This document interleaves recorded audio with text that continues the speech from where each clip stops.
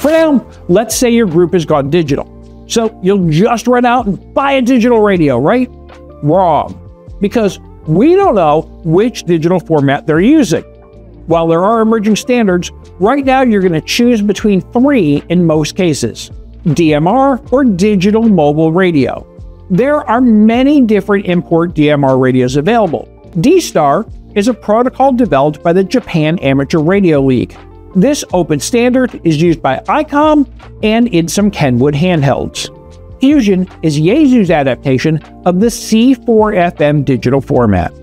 3 standards used by multiple radio manufacturers, none of the 3 are cross-compatible. That's why it's really important to make your first consideration here: what does the team I want to work with use?